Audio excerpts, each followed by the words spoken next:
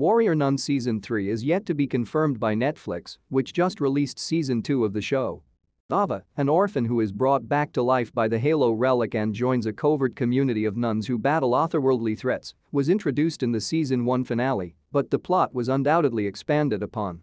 In the last moments of the season, they learned that Adriel, William Miller, was actually a demon whose abilities had been taken by the warrior nun, and not an angel who had granted his powers to the first Halo bearer.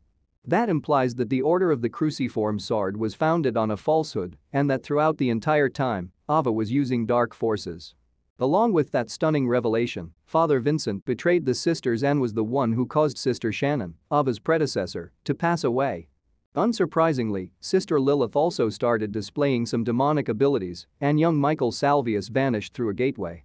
Ava and the sister nuns' futures are uncertain as the season came to an abrupt end, just as Adriel used his powers. Their conflict with Adriel carries over into Season 2, and, if viewers stick around, possibly for a very long time. Here is everything else about Warrior Nun Season 3 that we currently know.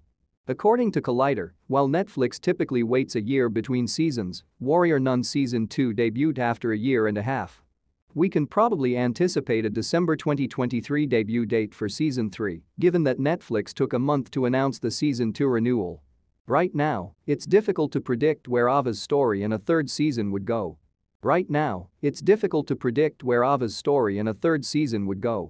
We'll undoubtedly see her continue to develop her abilities which, based on the Season 2 teaser, appear to get more stronger and come up with a strategy for defeating Adriel alongside her fellow sisters.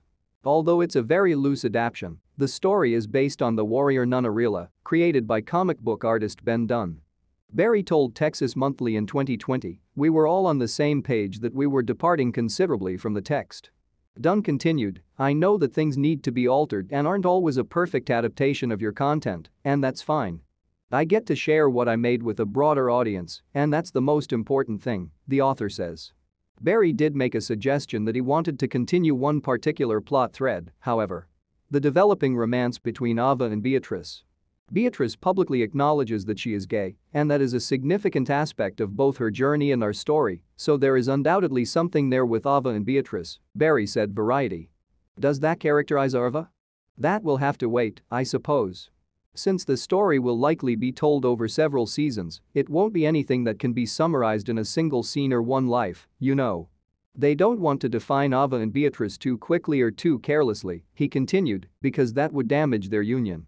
Let's just say we are open and inquiring for the time being, just like the characters are, he said.